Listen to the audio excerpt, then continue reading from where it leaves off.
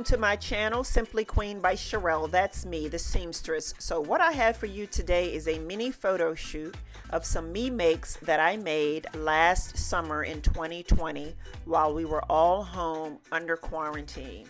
I hope that you will enjoy, and please like, subscribe, and share this video. Thank you. In the previous photo, I am wearing a jumpsuit that I made using McCalls 7910. I made view 3 and 4. The fabric is a heavyweight ponte, and it was purchased at the Fabric Hut in Norfolk, Virginia.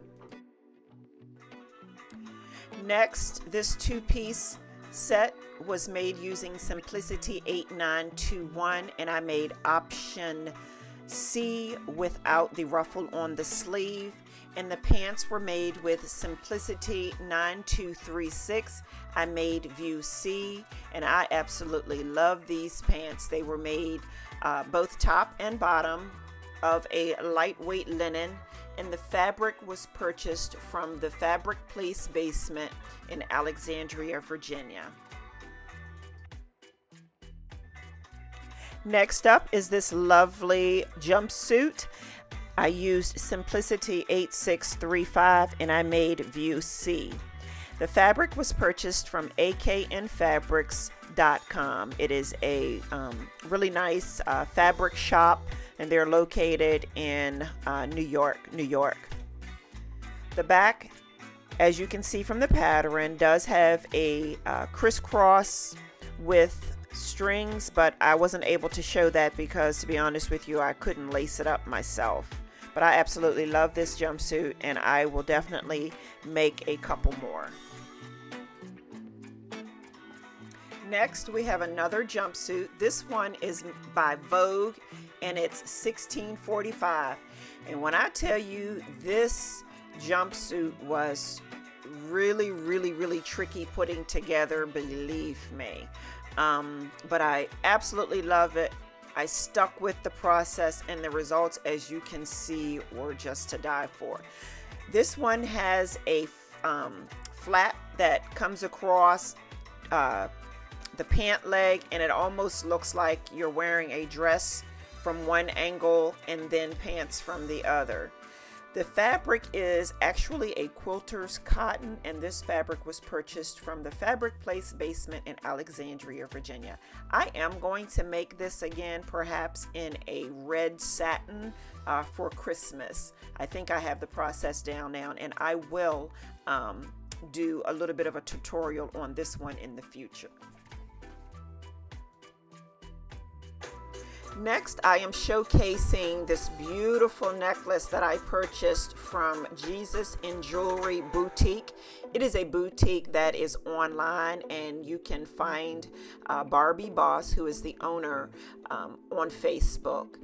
I purchased this necklace probably 2 years ago with the intent on making something to wear with it, but the pandemic hit, and I still haven't gotten around to making something specifically around this necklace. So I wanted to give credit to her new online store. So I just paired it with these fabulous palazzo pants that I purchased from one of my fabric vendors, which is Ren's Queen, and she is located in Alexandria, Virginia.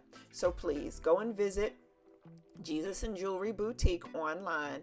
I will also put a link to her boutique in the description.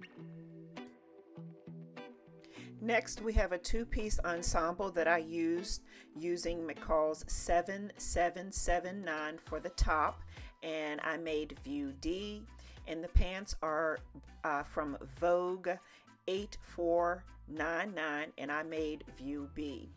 The fabric is a green linen, and this fabric was purchased from Joann's.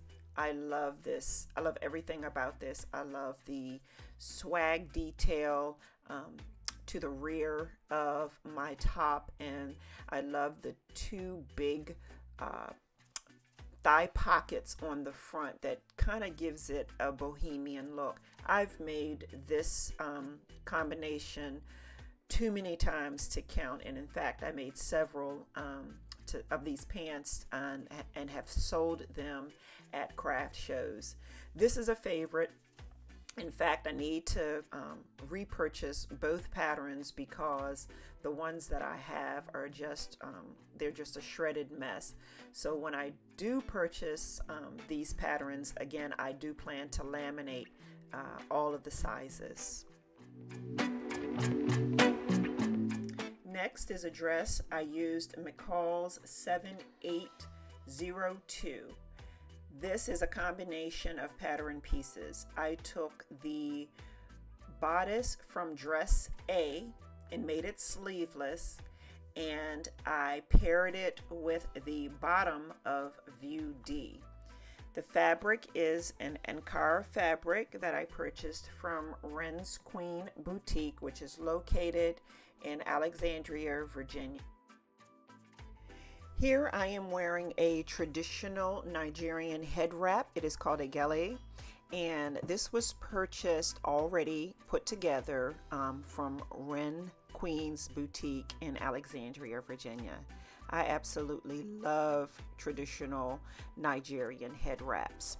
Well, this concludes my little mini photo shoot. I hope that you have enjoyed some of my me makes, and I'm looking forward to putting together another series of me makes in the future. If you have any questions or any comments, please leave them below. And as always, thank you and come again.